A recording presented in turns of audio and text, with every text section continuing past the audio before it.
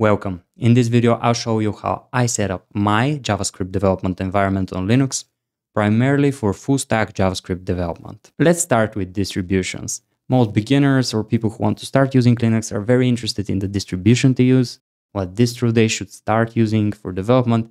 It really does not matter. More than 90% of the distributions are derived from either Debian, Red Hat Enterprise Linux or Fedora, and the Arch Linux family of distributions. All of these distros and their derivatives are completely capable to set up a development environment for JavaScript, full-stack JavaScript, or frankly, any other programming language workflow you can think of. What will be easiest for you if you're a beginner, never used Linux or used Linux very briefly?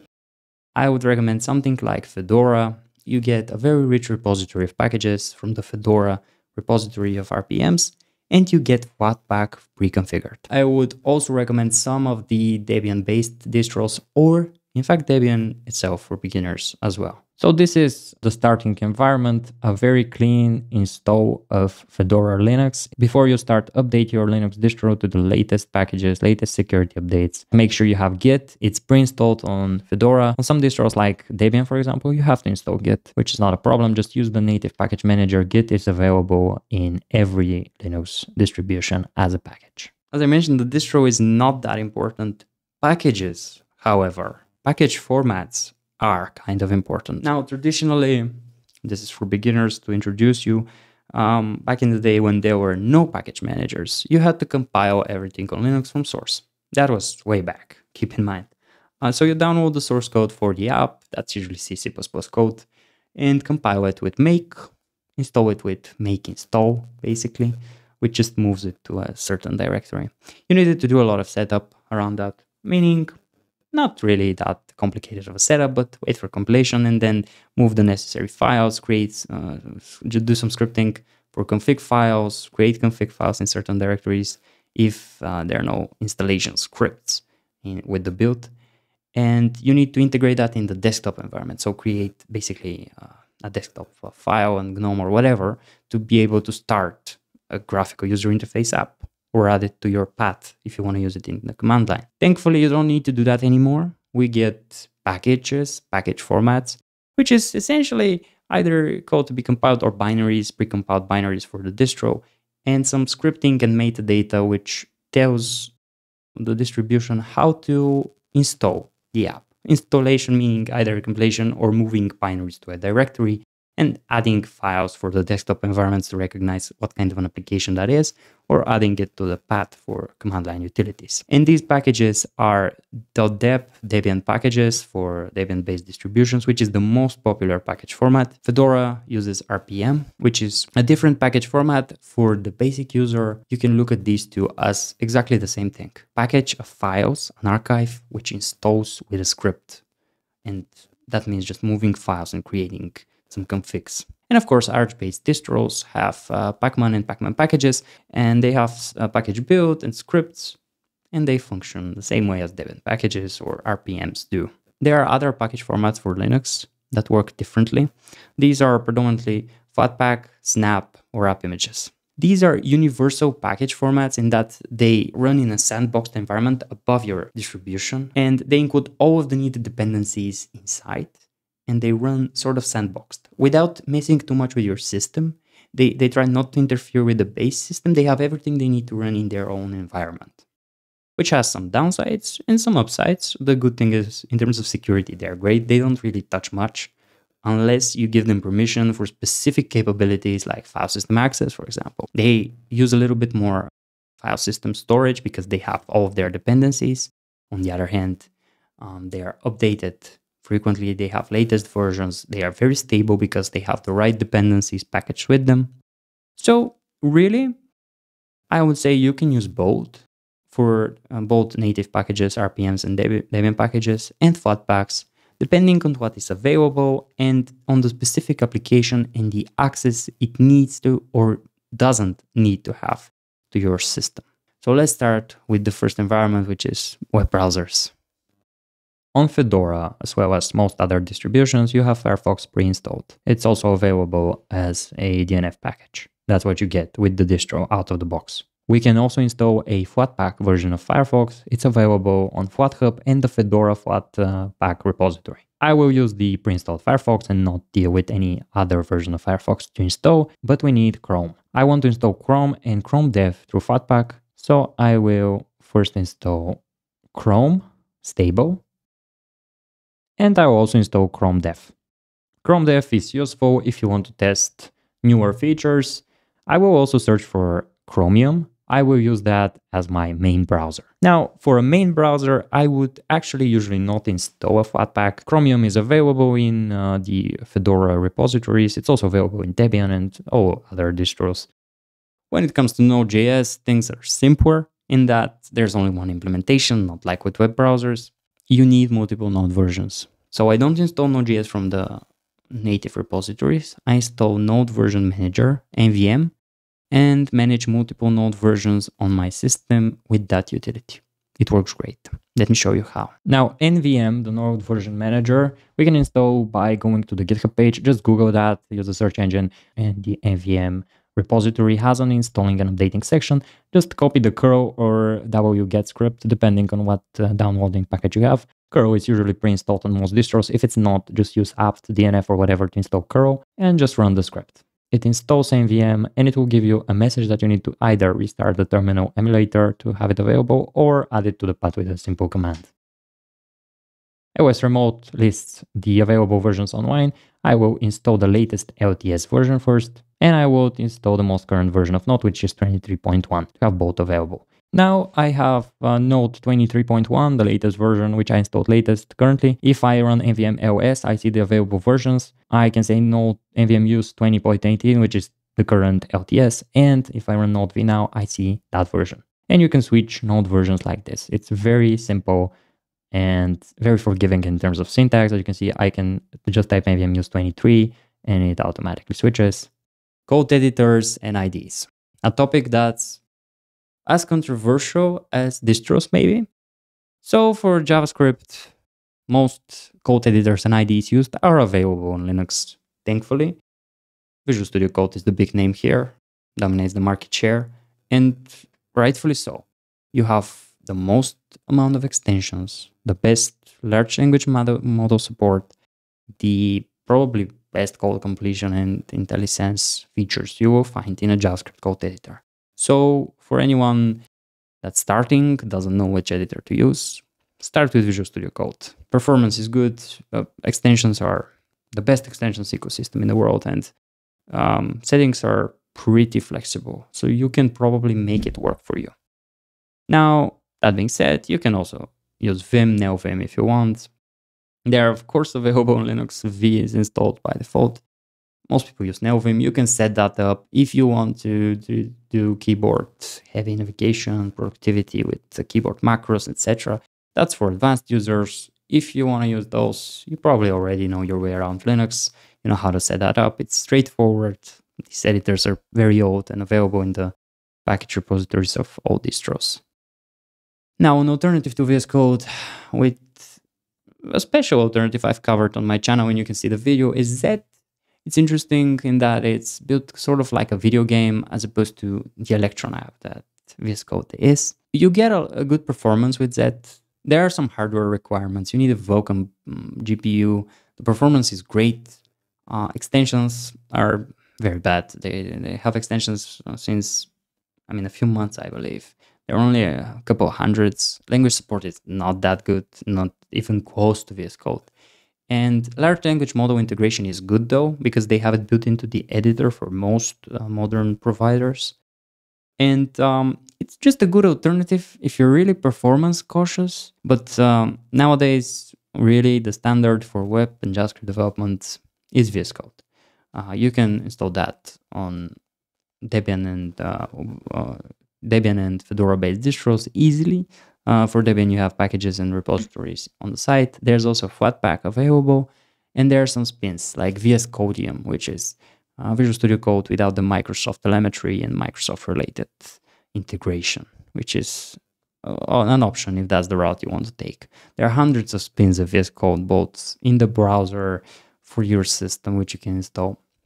But I'll show you how to install the Microsoft's version of Visual Studio Code through Flatpack because it's a good option and it's easy and you can update it easily and you have the latest version always. Just search for VS Code and Flatpak install the Visual Studio Code package.